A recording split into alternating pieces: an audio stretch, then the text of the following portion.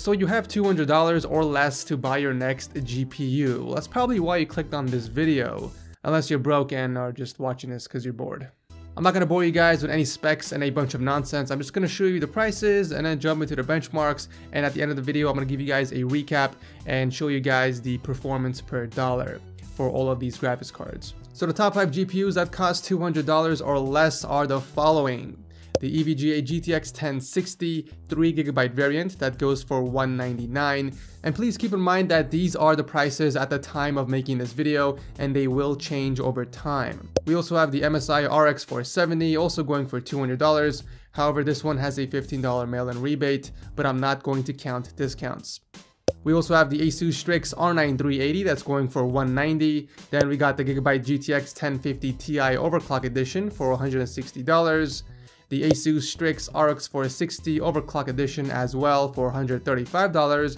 And finally, as a bonus card, the new Gigabyte GTX 1050, which retails for $120. Here is a list of the PCIe cables needed to power each GPU, and you guys can pause the screen to check it out if you need more time. And finally, here is a list for all of the ports that each card comes with.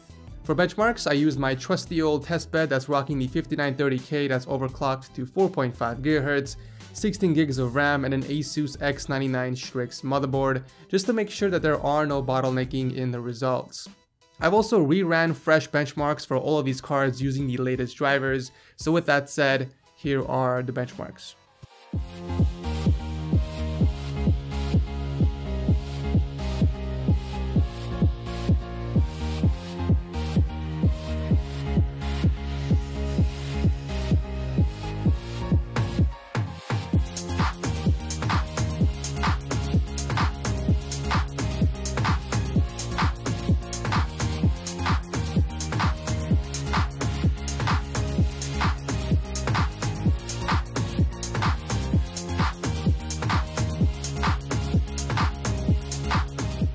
So what did we learn here? Well, if you want the best graphics card for $200, the obvious choice is the EVGA GTX 1060 over the RX 470.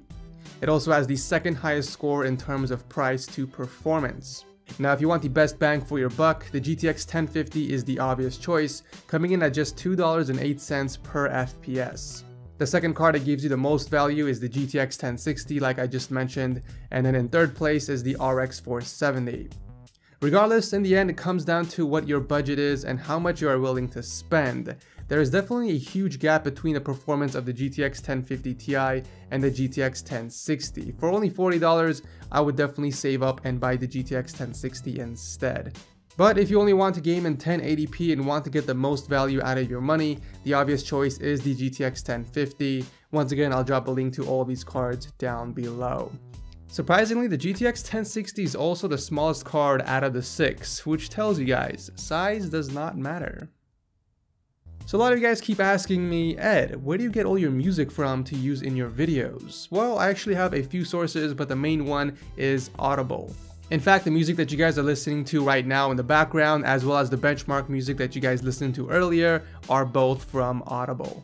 If you guys haven't heard of them, AudioBlocks has one of the largest stock audio libraries on the internet with over 100,000 audio clips, loops, music, and even sound effects. The reason why I like using them is because all of their audio clips are royalty free, which means I won't run into any copyright issues.